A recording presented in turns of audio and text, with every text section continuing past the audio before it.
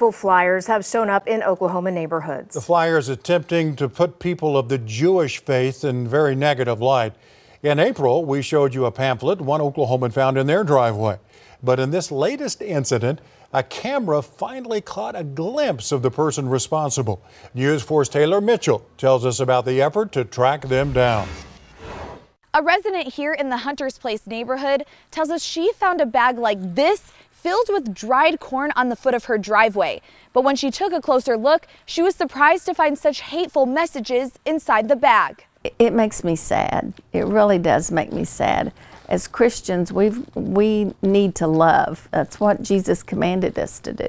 It's a disturbing situation News 4 has reported on in the past. But this time, Brenda Carpenter caught it on camera. Surveillance video shows a gray car speeding through her neighborhood.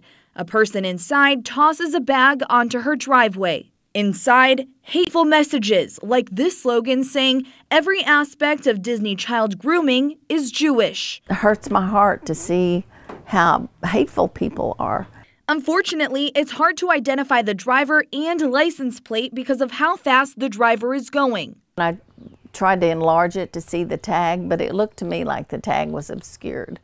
But I did contact the police. You know, I felt like it's probably not against the law, you know, freedom of speech and all that, but it is littering. Earlier this year, we told you about a similar situation in a different Oklahoma City neighborhood. Those notes cast Jews as villains, saying they are destroying society and promoting pornography and financial scandals. January 27th was when we got the first report, and has either been weekly or every 2 weeks that has been happening. The Jewish Federation of Greater Oklahoma City, along with the Anti-Defamation League and the FBI and Oklahoma City Police, are all working together to find out who's doing this. This is just hitting close to home. In Oklahoma City, Taylor Mitchell, Oklahoma's News 4. Maybe another house in the neighborhood has a closer shot with their surveillance cameras. We'll see.